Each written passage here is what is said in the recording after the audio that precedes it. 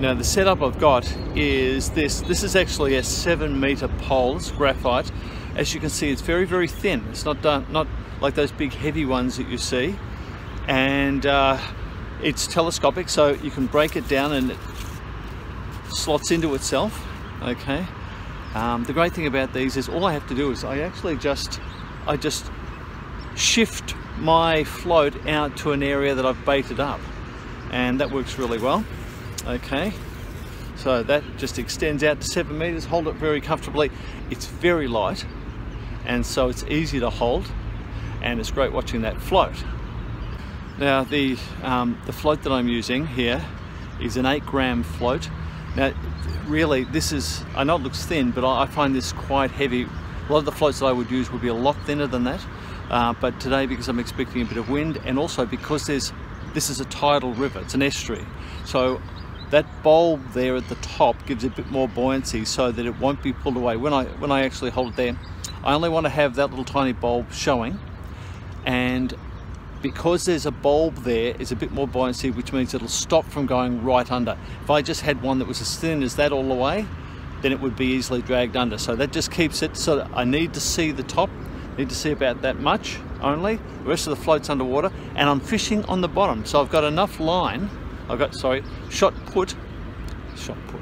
I've got split shot, holding it in line and down the line so that it weighs it down, so I've only got that much showing. Enough split shot to keep it like that. And what I've done is I put a big piece of lead on the hook to start with. I put that into the water, and this would go under when it was when my line was too shallow. So I'd keep lengthening the line until that lead weight was on the bottom, and this was just sticking out the top. There's about 3 meters, no, probably even more, 4 meters of line between the hook and that float. That just shows you how deep it is here. And then I'm fishing on the bottom. So that hook is right there, and I've got a little split shot just near the hook, so it keeps it on the bottom. And I can then just hold that in place so that I can hold the float in place. So I'm throwing out my pellet burley, my sweet and sour worm pellets, and right over the top of the float. So that's going down, and the fish are coming around and they're finding my bait. And it's a great way to fish. Just watching a float go underneath is so exciting. So I'll keep going. Okay, so I've got my small bait on. That's my my spicy chicken on a size, this is about a size 14 hook. So it's a pretty small hook, right? And all I have to do now is just hold this out. I've lined up where I'm going to have my float in line with something on the other side. So I'll put my float in, and it's always going to be facing that marker, so I know exactly where I've thrown my bait before. So when I put this in, I've actually thrown a little bit of bait in, and I'll continue to throw a bit more bait, burley in, my burley pellets in, and they will keep attracting the fish.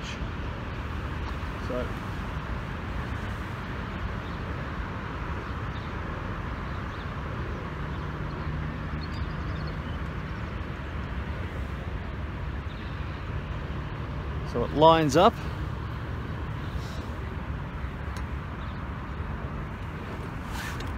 and I'm ready to go.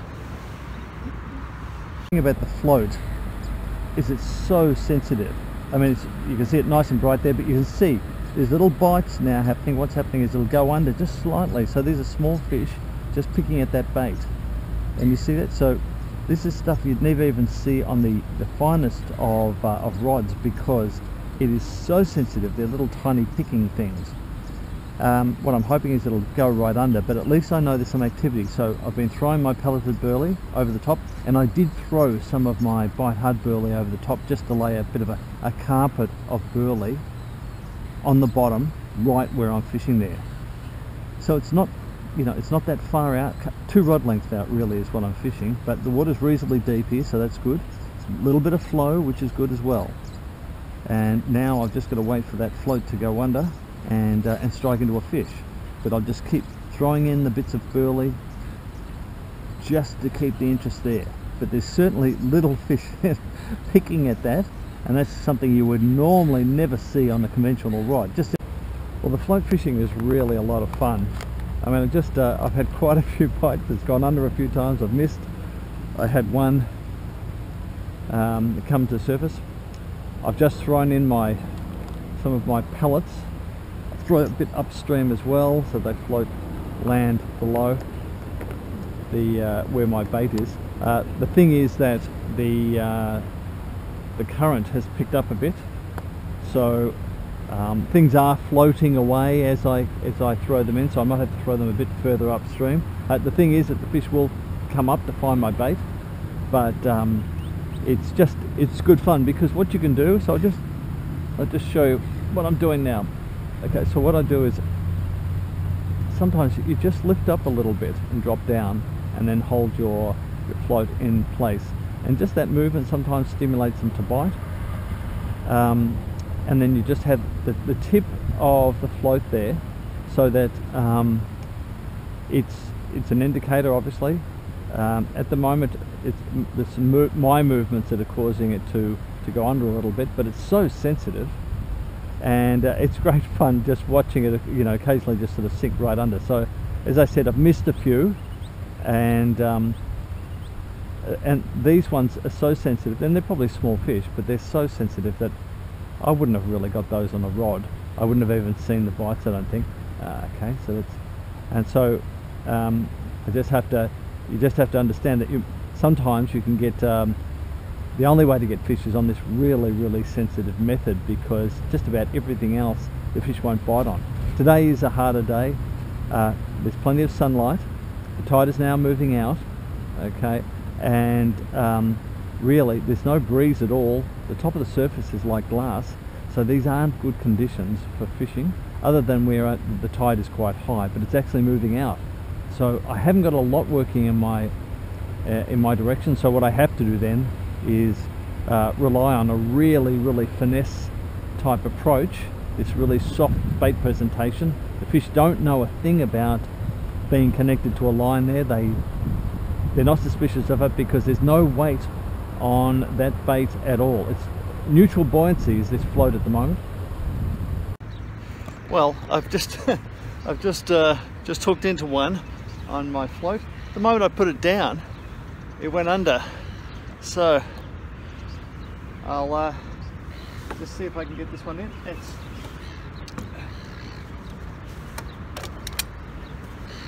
Looks like a brim.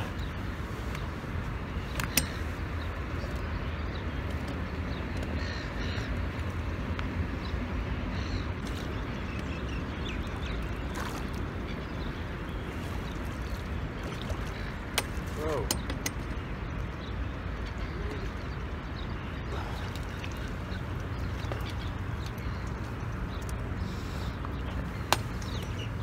Yes, a little brim.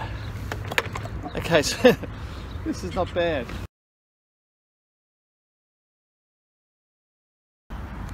Now I've met a fellow angler here who's fishing a pole as well, out to a float, and he's got all of the setup here, which is the seat.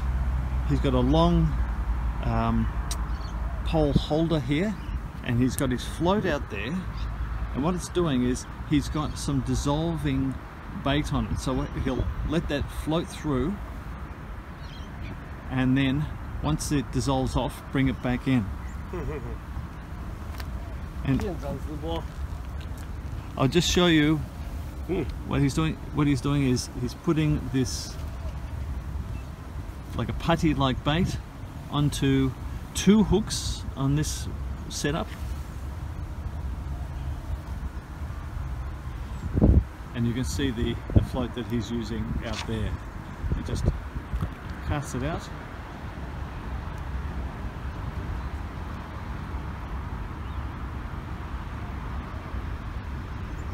and then lets the float, once it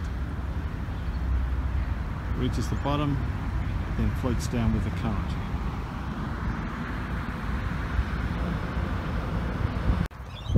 It's quite amazing to watch. What's happening each time is that he's casting in. You see the float there. It moves along downstream, has the bait on it. He's letting it go down with the current, and I'd say it's probably just above the bottom, so it's getting, you know, probably about, I don't know, 60 centimeters off the bottom. And then what he'll do is, once it gets to the end of the trip, he'll lift it up, bring it back in, and put that dissolving putty back on.